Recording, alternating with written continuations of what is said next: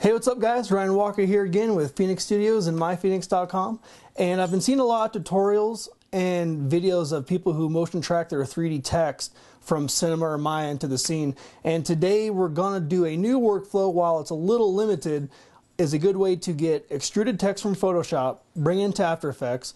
We'll motion track the footage and kind of blend everything together to make it fit in the scene. So without further ado, let's get going. Hey, what's up guys? Here we are. We're going to get this Photoshop After Effects tutorial going. Here's some footage that I just shot outside of my house to use to track for our logo. So I don't know exactly if I'll need this yet, but let's save a still frame so we can use inside of Photoshop. So I'm going to do Command-Alt-S to save a still frame really quick. Photoshop is fine. Let's call this background. Go to our folder, render that out really quick, and let me switch over screens here. Open that up in Photoshop. So here's our background we can use as a reference, and then also use this YouTube logo that I found online as the object that we want to extrude. So let's just work on this comp and let's just get this going. First thing I'm going to do is make our canvas just a little bit bigger so we're not cropping the tops here. So I might just go 3 inches with that, and then I'll make the overall image, because 2100, I mean this process will work for text, logos, but I'll be honest, it is a slow if you're using shadows and stuff like that, it takes forever to render. But there's a couple workarounds we can do, and we can still get a 3D extruded object inside of After Effects. So with that said, 2100 would take forever to render. So let's go ahead and just drop this down maybe to, let's say 900. And we're ready to go. Going to grab our main layer, duplicate it really quick. And we need this to be transparent. So I'm going to take the white out. Leave the white inside the logo, that's fine. Excuse me. Command D to drop that selection. And from here, we are basically ready to get ready for our 3D workflow, which is called repose. I'm going to push F to go into full screen here. Command click your layer, go up to 3D, repose. I'm going to repose this current selection. And so here we go. So here is the interface. And we can always get into this more, or you can just play around with it. But basically, this is your interface to get going for your 3D style stuff inside of Photoshop. You have a couple of different defaults here, and the thing is I feel like most of these work better for text. We can do a text one sometime too. You guys can try it, but for this, I'm just gonna go through a few easy settings. Not gonna go through everything, and I'll just kind of talk about the things that I use as we go along doing it. So basically, all of these options on the side are how you're going to orient your camera and stuff like that. This, we're just panning around. This is tilting, orbiting around our logo here. And if you push let's say you get crazy and it's all messed up, if you just push home, it'll get you squared up right. So let's see here. Let's just start. So let's look how big this extrude is, which, going back here, that's our extrude depth. A little bit too big, but we can make it a little bit crazy just for tutorial sake. So even that's kind of big. Let's say just 0.2 for now. Scale and all that is fine. Only thing I notice here is our U, or I'm sorry, the only thing I notice here is our O isn't going all the way through here. So let's just make sure our internal constraints are set to hold right here. That should disappear. There we go. And so you're looking at this and you're like, well, okay, it's looking kind of crappy right now, but that's all right. We got a couple more things we can play with. We could add a little bit of a bevel to our sides, maybe 0.5 on each. And that looks like it didn't change too much. And then for our lights, to light our scene, I shot this towards the afternoon, so let's just start with the daylights for default. And if you don't see all of this stuff, you know, with your access and your grid and all that stuff, you might have it turned off right here. Right now I have show all on. If I hide all, yours might come in like this. If you want to see, you know, so here's the access to, you know, moves our object around, and then ground, plane, light, 3D selection. If you just want to see all of it, you can. And we'll definitely use these tools to adjust our license up here in a second.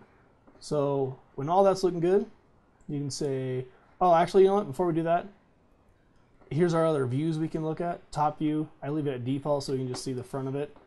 And render settings, we can, you know, lots of options to have this look different.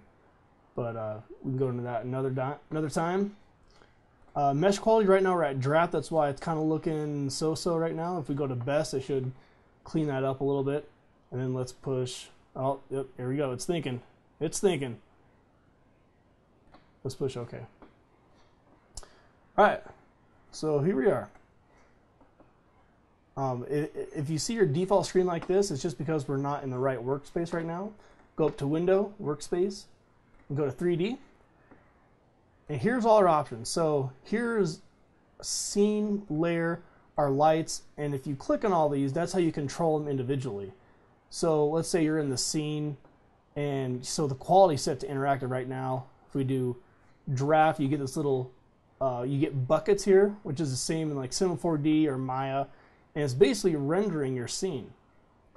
And let's go back to interactive and let's play with the layer here a little bit. Cast shadows. We can move this down, and now we can get into each individual texture that's on top of this, each material. The only one I'm going to adjust right now that we need to play with is the extrusion material. So let me kind of go around here on the side to see what we're looking like here. And I don't want a complete gray, so I might just, you know, just kind of play around a little bit of this, make this a little lighter.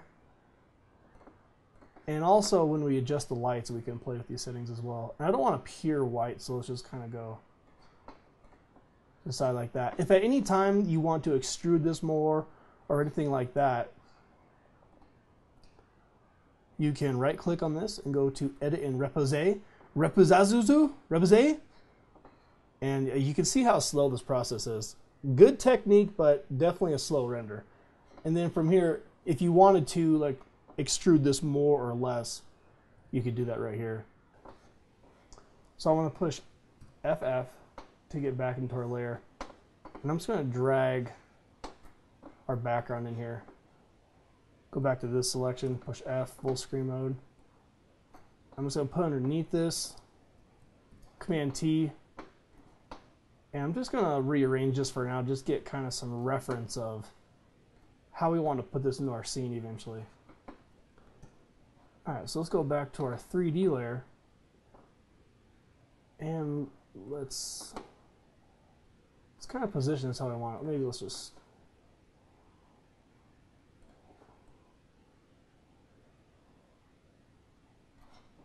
alright, so that's the camera, here's our object control.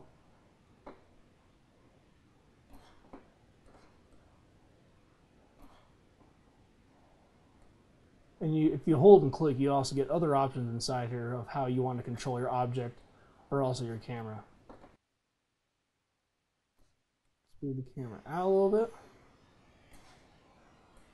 Your object, let's roll it back straight. And I'm going to have it floating off of the ground, so let's move it up. And let's take our camera a little bit back.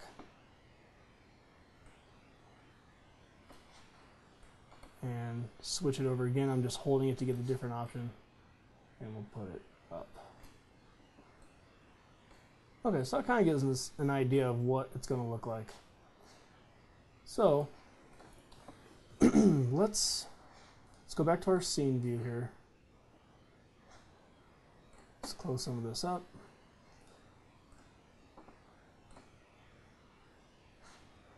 All right, so let's go here. Let's turn off the axis, ground plane, and this is still a little crooked, so let's take the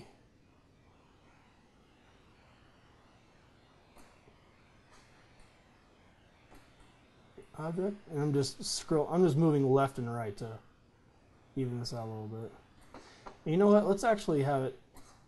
Let's have it be on the side. So something like that. And straighten it out. Okay, so as much as I would recommend trying to fake this in After Effects, let's just go through the process of setting up lights and shadows for this. But just forewarning, the lights with this process inside of Photoshop, once you turn the shadows on, is incredibly slow. So let's just take one of these lights, these default lights that are already in front here,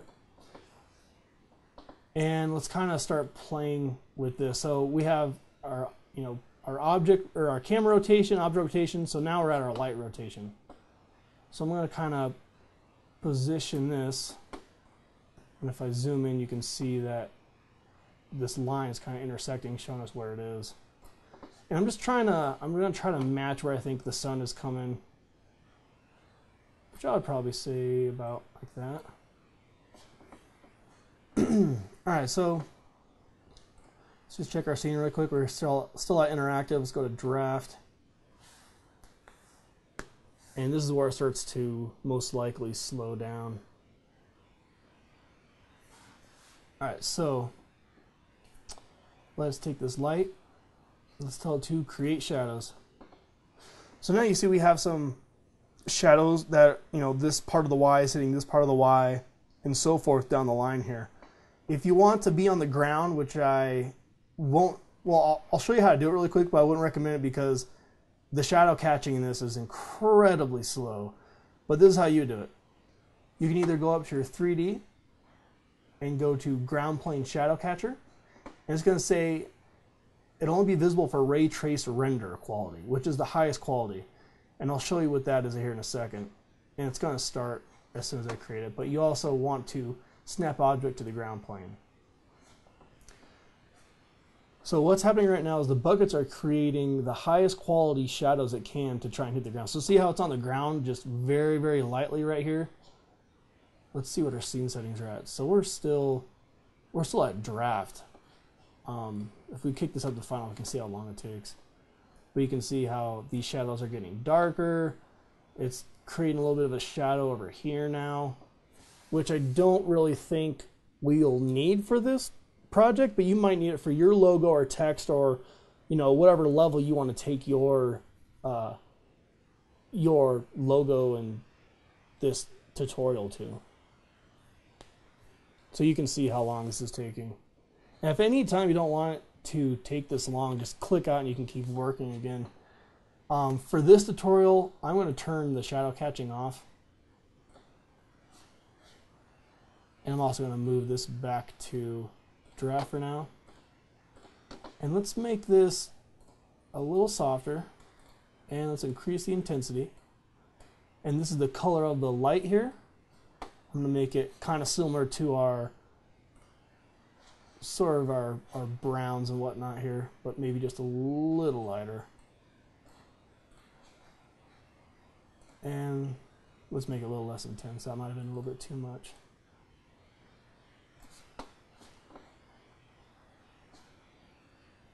Alright, let's go back up to the light, adjust this a little bit. So it's looking like I'm trying to get this long sort of shadow that we got going across here.